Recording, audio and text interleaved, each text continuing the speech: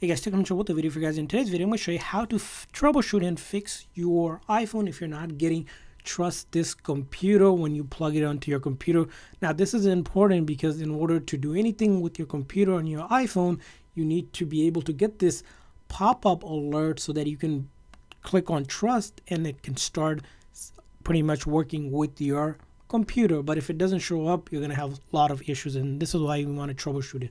So here I'm going to show you a couple things you want to do. So the very first thing whenever you're having this issue is simply just unplug it and plug it back in. Sometimes when you plug it in one time, it doesn't recognize it, so usually I like to just take it off and then plug it back in and wait for a moment.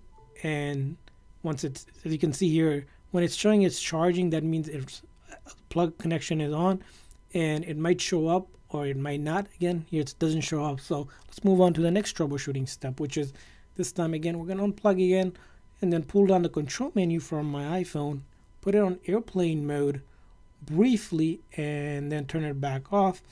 And then again, same thing, I'm going to go ahead and plug it back on, right, and wait for it to see if it can recognize the trust alert come up here.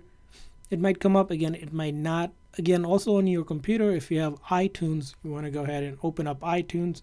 In my case would be Finder. On a newer MacBook, you can open up the Finder app, so you can go ahead and open up Finder as well. So after you have done that, right, you open up Finder and it's still not working, the next thing you want to do is go ahead and force restart your iPhone.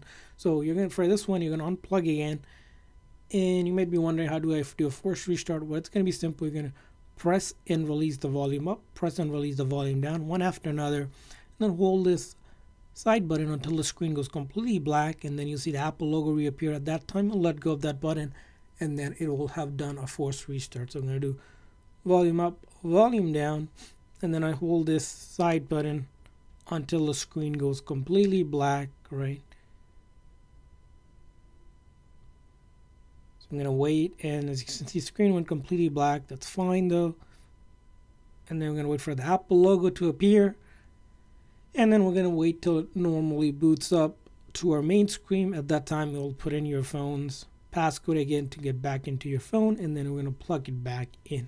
So we're going to be back on our phone. You might have to enter your passcode if you have one, and then we're going to go ahead and, before you plug it in, the other thing you want to do on your computer or MacBook, whatever it is, also turn it off and turn it back on. So usually, depending on what kind of computer you have, if you have a MacBook, you can just come down here, restart here, or shut down and then restart. And then similarly, same thing on like a PC or so.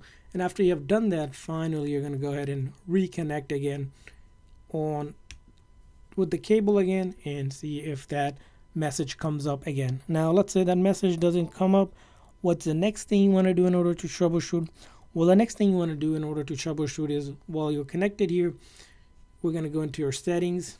This time, we're going to go unplug it, right? After we unplug it, we're going to go to General here.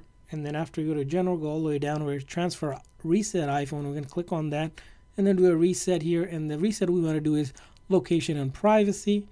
And then it's just going to reset any settings like the location and privacy. It will not delete any of your personal data, so all your photos, videos, app will be fine.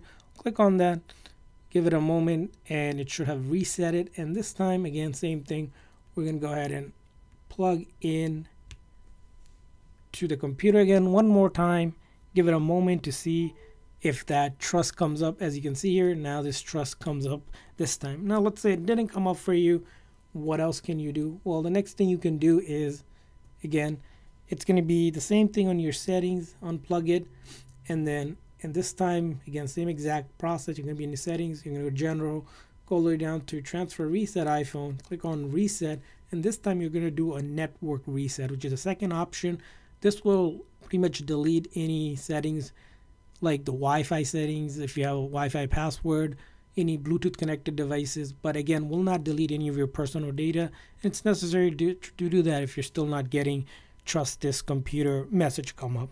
Now after you have done that and it's still not working, right, the next thing you want to check is that the time and the date on your iPhone and matches your computer or your MacBook. So in your settings on your iPhone, you're going to go to General, and then you're going to look for date and time and ensure that your time zone is correct and the time is correct. If it's not correct, you can always set it manually as well, so you can adjust this manually by clicking on these, but ideally you want it to be automatic. Same thing on your MacBook or PC, you can adjust it accordingly, but the time has to match up so that it can trust each other.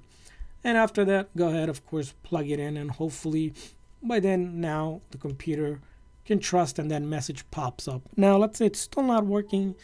What else can you do? Well, the next thing you can try to do is that you can try to update your iPhone if you can through Wi-Fi. So how can you do that? Again, you're going to unplug here, go to settings, general, go all the way down, all the way up here where it says software update. You're going to click on that and check for update. Of course, you need to be connected to Wi-Fi here. As I mentioned, I got disconnected here, but basically once you connect here, which once I'm connected, I will go back to general, software update, and check for update, and it'll check for update, and if there's an update, it will show up like this, and you can click on update now.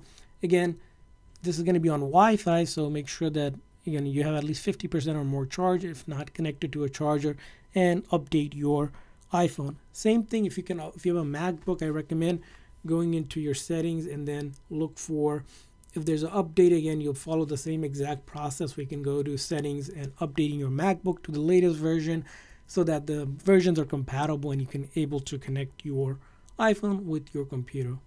So that's it in terms of troubleshooting your computer and iPhone to get trust this alert. Hopefully it's working for you, and if you found a better way to fix the problem, also let us know in the comment section. And thanks for watching, guys, and see you guys next time.